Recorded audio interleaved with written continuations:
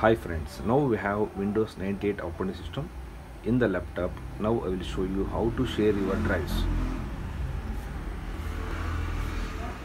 Now we will check it whether if it is option, it is a share option, we can share it. Otherwise, for this we need to be setting has to be done.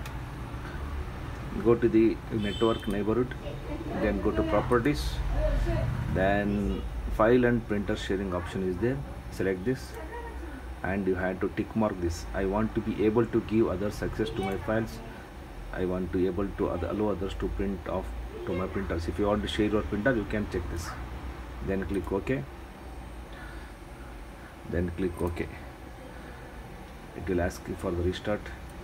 No restart. Then go to drive. Then right click. Now we will get an option called sharing. If you want to share this, you can share it. Thank you.